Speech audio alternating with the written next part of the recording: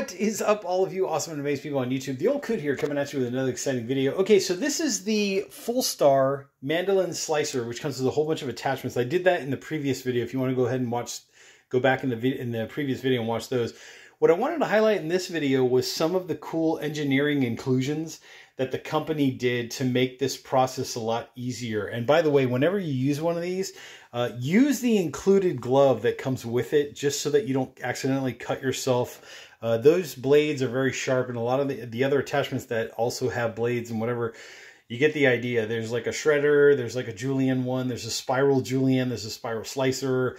Anyways, you get the idea. And then there's two different thicknesses of these. But some of the engineering inclusions that I thought were really nice were that right off the bat, they built a slant, right? I'm holding the camera as level as I can. So this side is higher and this side is lower. So as you can see, there's a little slant going down. So as you do your slicing, right, with the cutting blade is this way. As you do your slicing, you're not slicing horizontal, you're slicing downwards to kind of help, making the process easier. One other thing I loved was that these lock in there. So the different cutting blades, as you use them or whatever, see those two prongs right there? They connect into these two prongs here. And then on this side, you have an actual nice hard little clip that clips in right there. So as you put this in, right, you hear that nice click and you know that it's in there and it's solidly connected and all that good stuff. I'm using cabbage because I'm making red cabbage sauerkraut. But whatever you want to use, a carrot, a turnip, whatever you're going to make or whatever you're going to do, it's good to know that this can handle different kinds of vegetables and I guess fruits as well. Like if you're going to do like sliced strawberries, you want to make, something fancy like a cake or something, and you need maybe thinly sliced strawberries that are all perfection, all cut the same thickness and all good stuff. So one other safety feature or a cool little feature I thought was, see those grooves on this is the hand guard. See those grooves right there? Those fit into, right, did I do this right? Yeah. So they fit into those grooves, right? So if we look here, see that groove right there and see that groove right there? Those fit right in on the outsides, right? They clip onto the outsides so that this thing doesn't move out. It can only go one direction.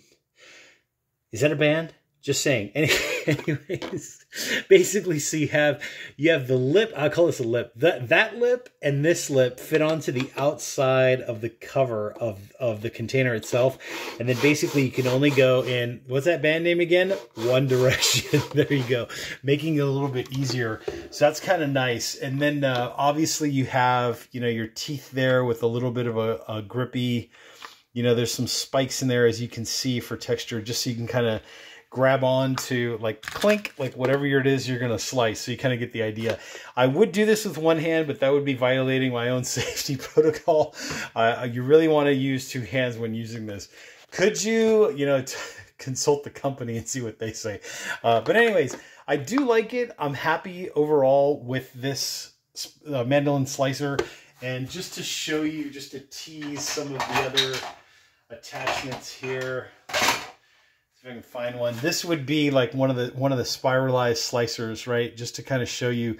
And this has its own little finger guard. Is that what you want to call it, with the spikes? So as you're twisting your carrot or cucumber, or please don't take that wrong. That's what she said. Anyways, as you're twisting your miscellaneous vegetables, you also have a finger guard for that as well. And when you do get to the, by the way, when you are using this and you do get to the bottom and it doesn't want to cut anymore, just stop. You're going to have a piece that's left over or whatever. It's okay. Just toss it, cut this up with the regular knife or whatever you want to do. But anyways, you get the idea. So with that being said, I will put a link to this down below in the description. Make sure to check that out. Make sure to hit the like button, hit the subscribe button, and I will catch you all on the next exciting video.